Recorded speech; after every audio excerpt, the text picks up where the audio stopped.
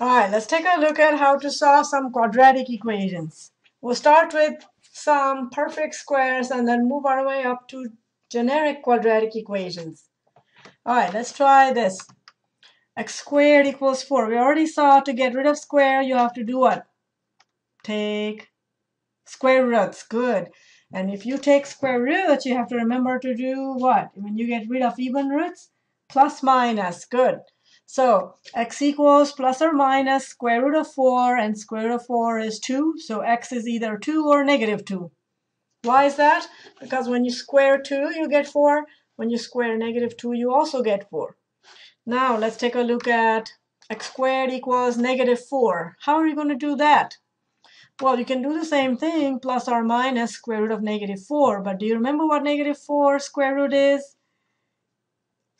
Square root of negative 1 is I, so square root negative 4 is 2i. And so you're going to have x equals 2i or negative 2i. Look at the similarity of these two equations. The only difference is here you have real solutions, here you have imaginary solutions. That really is the only difference. All right, try that. Again, take square root, so plus or minus. So x is either square root 5 or x is negative square root 5. What if you have negative 5? What's the difference? Take square root, so you're going to get square root 5i or negative square root 5i. Same thing here, except here we have to get rid of that plus 3. So you're going to subtract 3 from both sides. So that means x equals negative 3 plus the square root 5 or negative 3 minus the square root 5. The negative 3 came from subtracting the 3. All right, let's try here. Same thing. So x plus 3 equals plus or minus square root negative 5, which is the same as plus or minus square root 5i. And now subtract 3 from both sides, and there's your answers. All right, how about this? 4 times x plus 3 squared equals 5. Divide both sides by 4. And so x plus 3 would equal plus or minus square root of this number 5/4, which is square root 5 over square root 4, which will give you square root 5/2. And to get rid of the plus 3, you'll have to subtract 3. So negative 3 plus square root 5/2, negative 3 minus square root 5/2. Let's try that.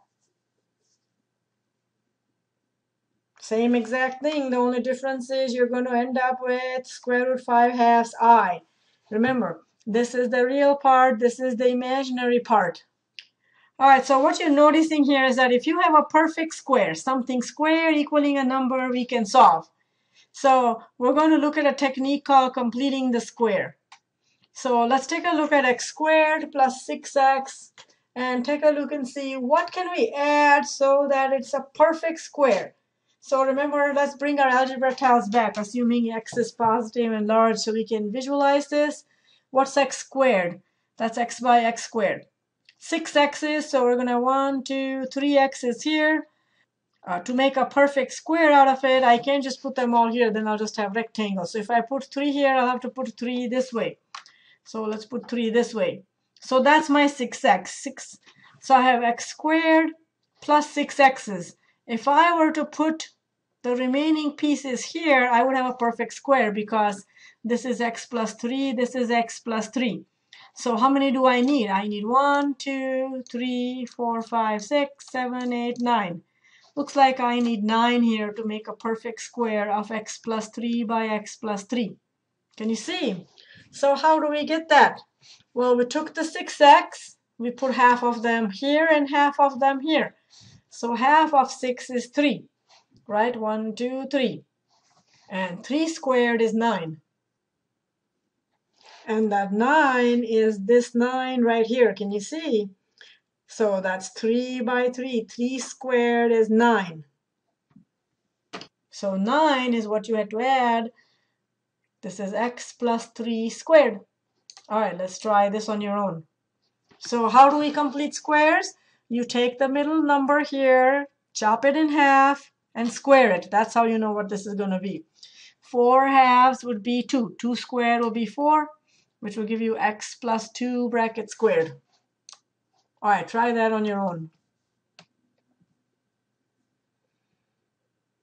Half of negative 10 is negative 5. Negative 5 squared is 25, and that'll give you x minus 5 squared. Look, if there's a plus here, you have a plus here. If you have a minus here, you have a minus here. This number here is half of that squared. And this number here is simply half of that. So half of negative 10 is negative 5. Half of 4 is 2. Half of 6 is 3. All right, let's try solving quadratic equations by completing the squares. So we saw that we can factor and set each factor to 0. So if you have x squared plus 6x minus 14 equaling 0, two numbers, multiply to give you 14, multiply to give you negative 14, add to give you 6. Well, 2 and 7 don't work, 1 and 14 don't work, so nothing works to factor. So instead of factoring, we're going to try completing the square. So look, we're going to take the 14 and add it to the other side. Now I have x squared plus 6x. What can I add to make it a perfect squared? We said take half of the middle number, which is 6 halves, square it, that will be 9. So let's add 9 to both sides. How is that going to help us? It looks like we're making it even more complicated, but we're not. Look, x squared plus 6x plus 9 is a perfect square. So we'll get x plus 3 bracket squared equals 23. This is clever because now we can solve. This equation we could not solve, we could not factor, but this equation we can solve. How do you undo squares? You take square roots. So x plus 3 equals plus or minus square root 23. And so subtract 3 on both sides, and there's your solutions. All right, let's take a look here. Try that on your own. Imitate exactly these steps, see what you can do. Pause the video here, please. All right, put negative 14. Complete the squares. And then solve. So we ended up with imaginary solutions here, which is perfectly fine. So completing the square is very useful when what? When you cannot factor. Good. You know, this method of solving quadratic equations was known even to the Babylonians, so it's very ancient. All right, let's try it here. Well, we added the 10 to the other side, but we cannot complete squares because of this too. We can only complete square if the x square coefficient is 1. So the first thing we'll have to do is divide everything by 2. So let's do that. And now complete squares. So half of negative 5, so negative 5 halves squared, equaling 5 plus negative 5 halves squared, and continue. So this side here will be a perfect square, x minus 5 halves squared. This side will be 5 plus 25 quarters, which you make common denominator and take square root, so and then solve. And then simplify. Square root 45, 9 times 5, square root 9 is 3, so this is 3 square root 5. Square root 4 is 2. So what are the solutions then? 5 plus 3 square root 5 over 2, or 5 minus 3 square root 5 over 2, or you can write that as 5 halves plus 3 halves square root 5, 5 halves minus 3 halves square root 5. Those are all your solutions. All right, try that here then. So again, divide by 2. Complete the squares. And left side is x minus 5 half squares equals this. Make a common denominator of 4. Negative 30 plus 25 will give you negative square root 5. So you're going to have to separate it. So there's two answers.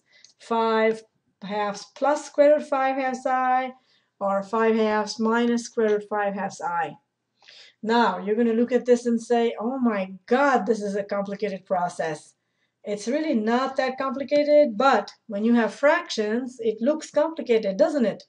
So if you're a mathematician and you work this hard to solve one problem, you are not going to be solving this problem again and again and again, following the same process. So instead, what mathematicians do is come up with a formula that you can just keep using and not have to repeat the same process over and over again. So that's called the quadratic formula, a very important formula that, especially if you're taking college algebra or any other class or pre-calculus, you want to make sure you have quadratic formula. So when you apply completing the square process to a generic quadratic formula, generic means if you write it as ax squared plus bx plus c, a, b, and c can be any numbers, and you have 0 on one side. A has to be non-zero, otherwise you're not guaranteed it's a quadratic. All right, so if you do the completing the squares here, you end up with the quadratic formula. You'll get negative b plus or minus square root b squared minus 4ac over 2a. People sometimes put this formula to a song with Pop Goes the Weasel. You can search it on YouTube, songs for quadratic formula memorization, and you'll find it. And sometimes tricks like that help you memorize things. All right, so this quantity that's inside the square root is called the discriminant, b squared minus 4ac. So this determines whether you're going to get a real solution, imaginary solution, whether you're going to get two separate solutions or just one solution.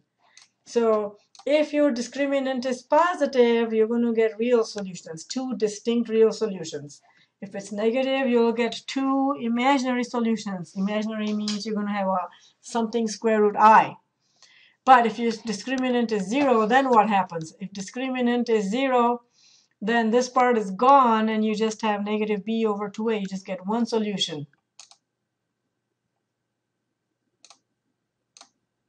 All right, let's solve quadratic equations using quadratic formula then. So identify a, b, and c. A is 3, b is negative 2, c is negative 7.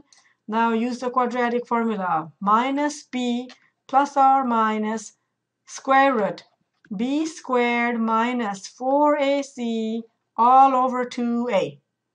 Okay, so there's your numbers, and now you just have to simplify. What's 88? 88 is 4 times 22, square root 4 is 2. Another way we can write this is if you factor out the 2 across, so that'll be 2 6 plus or minus 2 over 6 square root 22, which will give you 1/3 plus or minus square root 22 thirds. All right, try that on your own. Use the quadratic formula, see what you can do.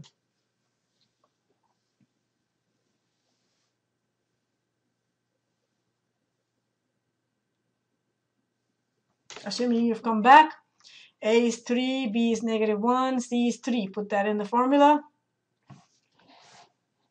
Negative times negative. So negative b plus or minus square root b squared minus 4ac over 2a. Simplify. Negative square root 35 means square root 35i. The I is outside the square root. Remember that. And you can rewrite it like that. All right, try that on your own.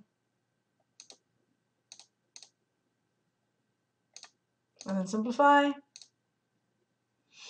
Or we could have done alternatively factor. Let's take a look. Two numbers multiplying give you 100, add to give you 20. So that's 10 and 10. Factor by grouping, and you'll end up with 5/2. So if you forget the formula, you can either factor, or you can solve it by completing the squares, or you can memorize the formula and use the formula. Try these on your own.